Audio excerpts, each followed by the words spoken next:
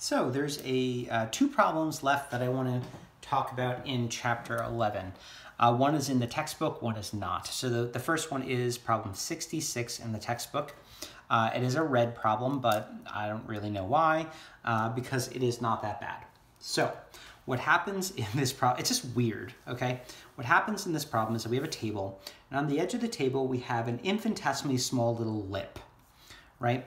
Then we have a cube, and I'm only showing, obviously, a side view there. A cube whose height is much larger than this little lip. And the cube is of side 2a. Why 2a and not just a? I don't know, just run with it. It makes some geometry things easier in their minds, right? And this cube's center of mass exists, or rather, obviously the center of mass exists, but the center of mass is the center of it because it's a uniform cube, and its velocity is such that it's moving towards the little lip.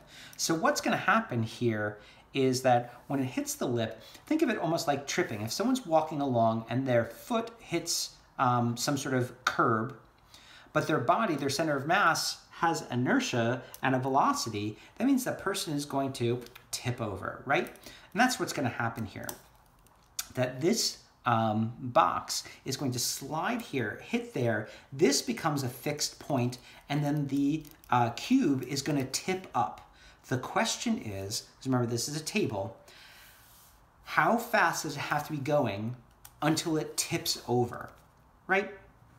So it tips upwards. I'm just going to draw this in three little vignettes here. So there'll be a time when it just hits here and it just starts tipping, right? So this is when it just starts tipping. It has an omega in this direction. No longer does it have a velocity of center of mass because of this obstruction. Well, actually, the center of mass does have a velocity, excuse me, but it's no longer traveling linear. What's more important here is not the velocity of the center of mass, but now it is the omega of the object. And then at some point, it's going to get to the point where it can tip.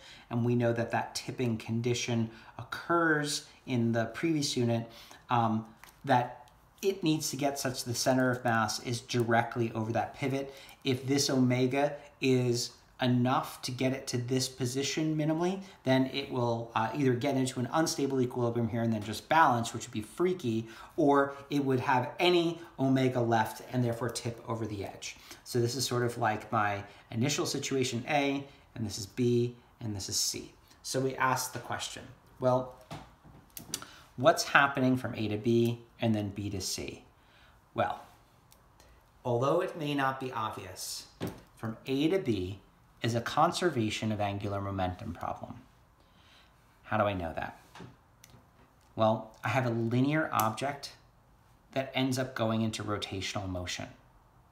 That always, to me, screams, think about conservation of angular momentum. Now, you may say, but hold on a second. This thing experiences a net external torque. And the answer is no, it doesn't, because this is the pivot point. So the torque that's happening here in the initial transition from the linear to the rotational motion is happening because there's no torque, right? Or no, rather, the torque through the pivot here doesn't do anything. Rather, there's no net external torque.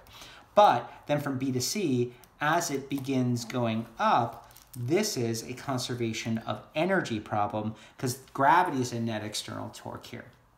So the logic of this problem is we need to know at point B, what is the angular velocity immediately after it begins its upwards motion. And then point C here is, I want to figure out the minimum VCOM that gets it to this point. So at this point, we're going to assume that the omega goes to 0 at that point, so that this thing just gets to that point, right? So that's what we are going to look at for this problem, this combined angular momentum tipping problem. So I'm going to take this now, I'm going to draw it in one sequence across just so we can see. So I've got this, BCom, right? It just starts tipping, so I'm gonna draw it pretty much flat here, and that's our omega at B, and then draw it again when it's at its tipping point here, okay? And the reason why I want to do that is because I want to do a UG is equal to 0 line here. Okay, so situation A, situation B, situation C. So we said that going from A to B is an angular momentum problem.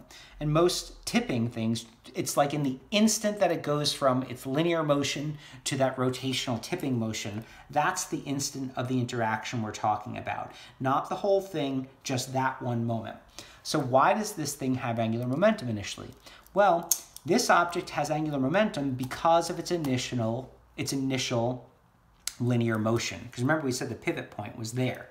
So this picks up a term of mv times what is the height of the center of mass above the ground. Now remember, I said that this was of side 2a. Here's why they did that.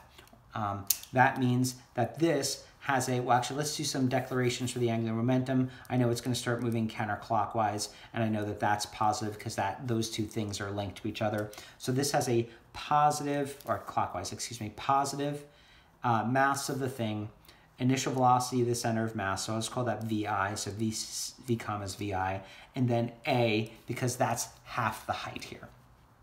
That's the line of action of the center of mass above that pivot is that. Then is equal to I of whatever a cube about an edge is. We'll talk about that in a second. So IB omega B. So cube about its edge. Well, we said before, just to do this argument, here's a disk.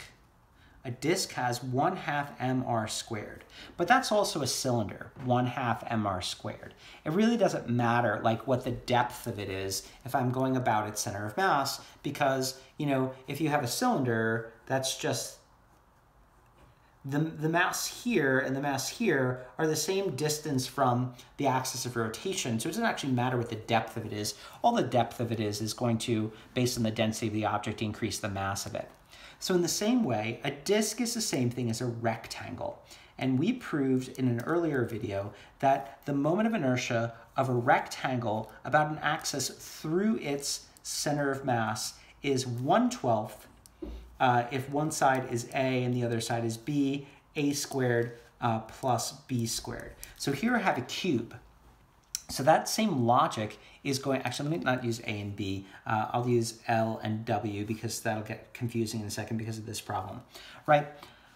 L and W here are both the same, and they're both 2A. So what does that make us? 1/12, 2A quantity squared plus 2A quantity squared, right? And so what does that give us in terms of this? So I've got 4A squared plus 4A squared, so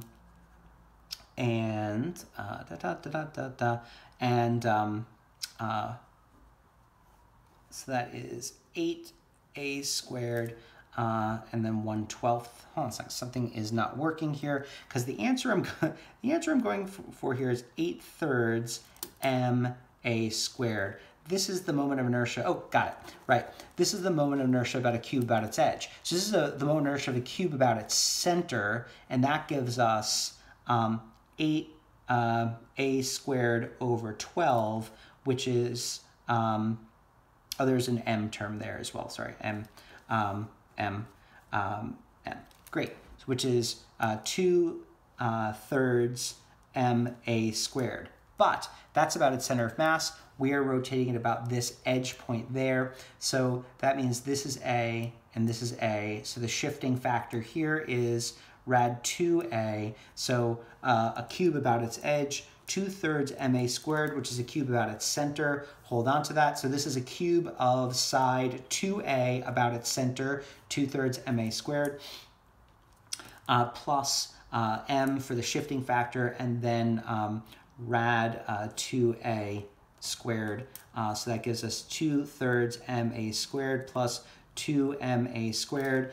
To get this into thirds, that's 6/3 ma squared, or going back to what we know the answer is, I of a cube about its edge is equal to 8/3 ma squared. Omega final. In my mind, that's actually the hard part of the problem, and the problem 66 actually gives you that piece of information. So I just wanted to derive from you from earlier principles why a cube about its edge is equal to that. So there we go. So that's not omega final. Let's call that omega b, because it's omega just as it's beginning its trip upwards. So m's, n's. So omega at point B is apparently 3/8 VI over A. Great. And so then as we go energy at B is equal to energy at C, but we're going to say energy at C is going to be, if I want the minimum, technically what this should be is, well, at B, it's rotating about its edge, so this should be KER at point B is equal to UG at point B, because notice I made where the center of mass of this is object initially, where UG is equal to 0, plus KER at, this is actually C plus KE, actually no, it's rotating about its edge, there's no, and it's constrained here, so we don't say that this has a center of mass translational term. But we're going to take the limit such that omega at C goes to 0 to find just that tipping point. So here we go, we've got 1/2, and then I, which is 8/3 ma squared, omega at B, which we know is 3/8 VI over A quantity squared. That's going to get a lot of canceling, is equal to mg y at C, damn it, going to have to do some geometry, plus 0.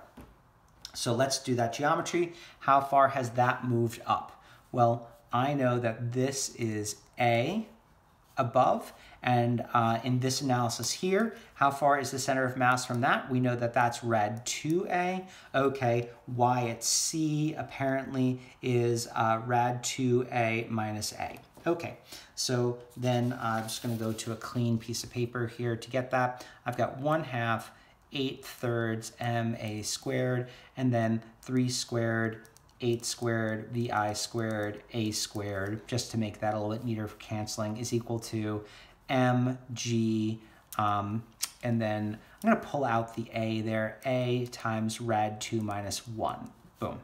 So let's just go through a cancel fest here. I've got a 3 and a 3, an 8 and an 8. I've got an m and an m. I've got an a squared, and I've got an a squared. And that looks like just about it. Remember, I'm trying to solve for VI, so let's start moving things over to this side. I've got 8 and 2, that's 16, so I've got a 16 GA radical 2 minus 1, right? And then in the denominator, it looks like I'm going to have a 3. Oh, and that's it. And then VI, so square root, plus or minus, get rid of the minus because I'm looking for the speed, and there we go. And so that's what we have. And so it looks like the larger the object is, the faster it has to go. That makes more sense because the object then, if it is a larger object, it has to gain more potential energy until the center of mass is over the pivot. And the rest of these terms come from the specific geometry of what we're trying to tip. So there you go. That is the tipping problem. I love that problem. It's a great problem. You'll see something similar to that soon enough. Another tipping problem, which is just like a classic physics problem that most college lecturers spend a full day on, or at least half a day on, and so I think it's worth talking. Let's say I have an object that's rolling, and we'll say it's rolling without slipping to make this easier at first. And I could do this when it's slipping, but let's not. Let's say that I have the object rolling along with slipping, and let's say it has initial velocity VCOM, and then it's concomitant omega initial here. And then obviously, because it's rolling with slipping, we know that VCOM initial is equal to omega initial times r. Now, whether that's a disk, a hoop, or whatnot, I don't know. We'll just keep that into a normal, it's gonna be some sort of rolling object. So its I is gonna be some sort of q mr squared, where r is the outside radius, and q is some factor like 1 for a hoop, half for a disk, 2/5 for a hollow, for a solid sphere, but just to keep it general. Now, when this thing hits the step, what happens here is, depending upon certain geometries, that thing could actually climb up the step. And you've probably seen that a rolling object sort of like rotates up onto the step. And so our question is, what's got to be true for this thing to rotate up onto the step? Well, there's a lot of similarities between this problem and the previous problem. In the last problem, our obstruction didn't really have a height, but now we're dealing with it having a height, right? And the reason why the previous problem was able to get up over that ledge is because it had angular momentum due to the linear motion of this. Now here's the difference. Rather than this being the pivot that matters, now this is the pivot that matters. So let's talk about why this thing has angular momentum. Well, depending on where the line of action of this initial velocity is with respect to this point, this thing could have angular momentum with respect to this point. So what would be that term, that lever arm term? Well, that lever arm term there between the axis of rotation and this would be the outer radius of the object minus the height of the ledge, right? Now notice here, if I call this direction positive, clockwise is positive because we know this thing is going to want to tilt clockwise on. If the center of mass is above this point, right, that this term would produce a positive angular momentum, which would help it turn up. If this was below that, it would produce a negative and would not help it. But why else does this thing have angular momentum? Well, very clearly, because it is rotating. All right. So that's what we've got here. And then the second half of the problem about it tipping upwards is we need it to get to the top here. So we need it minimally to get the center of mass to go up a distance of h, right? So there we go. That's the parameters of the problem. So it's the same 3 steps as before. A, and then B is just as when it hits that it begins to start rotating upwards, and then C is when it comes to rest here. And so the questions are, what's got to be true about H to allow it to get up to the top? All right, so we're going to actually work this problem backwards, okay?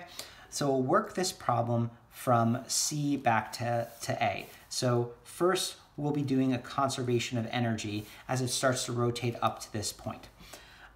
Work non-conservative is equal to 0 because the only thing that's doing work here is gravity. So at point C, we know at that limiting point, all it has is UG, right? That's all we care about. Technically, this thing would have, when it gets up to the top here, both a KER term and a KET. So why does this one have a KET when it gets up to the top, but the last one didn't? Well, if this thing is still spinning when it gets up to the top, it's going to go back into rolling motion. And so it has both the center of mass has both a translational and a rotational point. It's only constrained while it's trying to get over the edge, whereas in our last problem, the thing was constrained the entire time. Now those two terms are about to go to 0. And this is equal to KE of the rotation of the object right at B when it begins rotating about this point. So if I take the limit there just to get rid of this, as omega at C goes to 0, right, both those terms go away, and I get mgh, which is the height of the step, is equal to 1/2 I. Now, what's the I here? We'll talk about that in a second. So the I here is not this I, because that's the I of the center of mass of this object. So this has got to be ICOM plus the shifting term. And so what's the shifting term? That's rotating about its edge, mr squared, right? So there we go. So first thing we're going to see is that the masses cancel, so that's kind of nice there. So let's now move some things around to find what omega b squared is equal to. Omega b squared is 2gh over r squared and then q plus 1.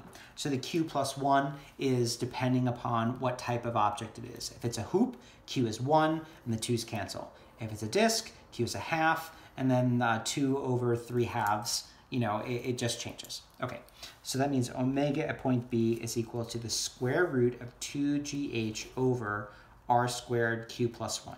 Usually when they do this, they just assume it's a hoop to make the math easier. I like this expression because it shows us that things change based on the shape of the object. Now, here's the fun part about this problem. LA is equal to LB because the net external torque is equal to 0. Once again, same argument as before.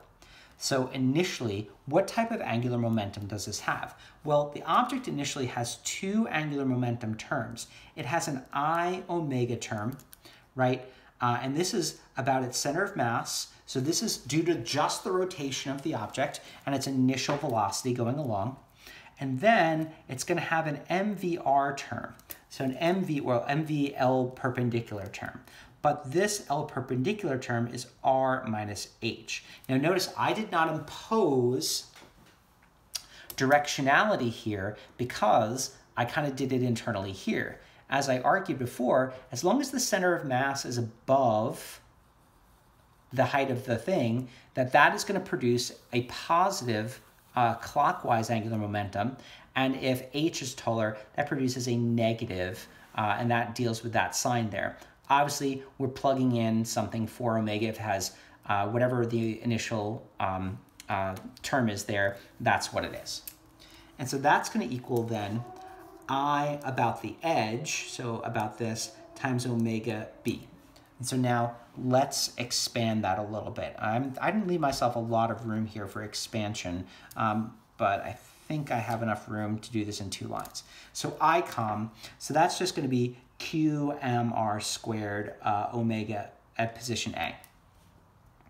And then plus MV that minus that. And then equals this about the edge. We've already said that that's going to be mr squared times q plus 1, right? And then omega b, which is the square root of 2gh over r squared q plus 1. And this thing just looks like a disaster, but it is not as much of a disaster as you may fear, because let's do a couple of things here canceling. First off, all the m's are going to go away, right? So that's easy. Next thing up, we can change some of these terms. Notice I have an r squared in the denominator here under the radical, and I have an r squared here. So in other words, both of these r squareds, if I pull an r out, get rid of that one, okay? Kind of similarly here, I can play with this. I have a q plus 1 to the first, and denominator-wise, I have a q plus 1, and that's the 1/2. So I can actually change up what's going on here. So let's do that. The other thing is, if we talk about the center of mass here, there's a linkage between these two because I've got pure rolling, right? So in this case, if they were not in pure rolling, that's how I would deal with the problem. There'd be no linkage. Here I said there was a linkage, so we're going to use that linkage now. So I have q r squared, and then omega is equal to v com over r plus, or VA we called it, VA r minus h. And then on this side, it looks like what's happening is that I can have r times the square root of 2GHQ plus 1, right? I left the r on the outside because I wanted to play with that. And then I have the q plus 1 brought in here, becomes q plus 1 squared, and that would get rid of that. I just do that because I like getting rid of denominators. Speaking of getting rid of denominators, boom and boom, right? So now let's sort of write out neatly what I have. Because, by the way, the question is, does it get up the step? And so we're going to look at different parameters. Plus... actually, I keep calling it VCOM VA, and we know that's the velocity of the center of mass. I've got here VA r minus h, which is a great term, is equal to r square root of 2GHQ plus 1. Okay, so what can I do with that? Well, let's divide through by R. So I've got, oh, and I can actually, yeah, let's divide through by R and see what we get here. I get QVA plus VA R minus H equals square root of 2GHQ plus 1. Okay? And so now I can say, well, what is the minimum velocity that gets me up over that lip? I've got this term here. All right? I've got radical 2GH Q plus 1 over, it looks like Q plus R minus H, right? Once I factor out the VA from there. All right, so I'm just going to keep this term like that. All right, so what does that do for us? What does that tell us? Okay, well, what can we extrapolate from that? Well, notice here that if I have, for example, a hoop, Q is 1. Let's see what that does to my expression. VA is equal to 2GH times 2 all over 1 plus R minus H. Okay? So, what's got to be true in order for this to work? Well, I need this denominator here, right, to not be negative or 0. The second this denominator is 0, this thing blows up to infinity, and I would need an infinite velocity to make that happen. So 1 plus R minus H has got to be greater than 0. So what's true about H? Well, H needs to be less than R plus 1 for a hoop to get up over that hill. Okay? Obviously, that condition would be different for a disk. It would be different for a sphere, but there you go. I can use this analysis in order to figure out what that minimum velocity needs to be in that context out of that. So the hard part here was getting it down to an expression for this minimum velocity and then creating the physics question, right? So what velocity is needed is not really the right question. It's like, what has to be true about this such that this doesn't explode into numbers that don't make sense? So there you go. That's the tipping of the hoop, disc, or cylinder around an edge, and it's just an application of conservation of energy and conservation of angular momentum.